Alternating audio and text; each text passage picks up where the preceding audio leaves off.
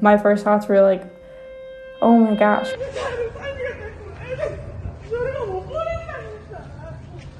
And I'd seen the one video of her drinking water in the back of the truck. 얘가 깔려있네. 깔려있어서 힘든가 봐. 어떡해.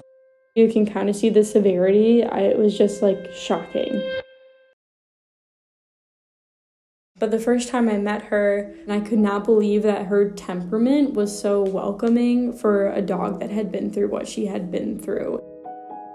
Like, opening that door right away, her face was right in the door. She was not shy at all, tail wagging, sat down on the floor with her, and she was immediately in my lap or rolled over on her back with me petting her belly. So I credit that a lot to the people at Jindo Love who rehabbed and helped her out, and also Dahlia, her foster mom.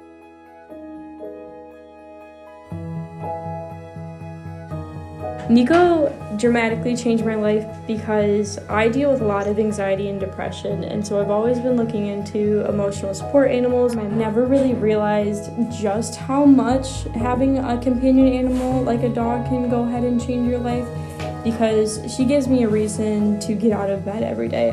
Every single morning, she relies on me to take care of her, and that motivates me in a way that I never really expected. And coming home and seeing just how excited she is to see me really increases how much I feel valued in my own life through her.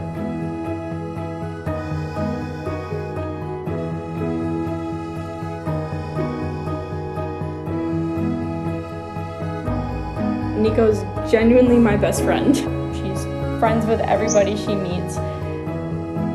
After all that she has been through, how is she this awesome? And it's only been not even half a year. I would say that Neko will be cherished and loved and celebrated the rest of her life.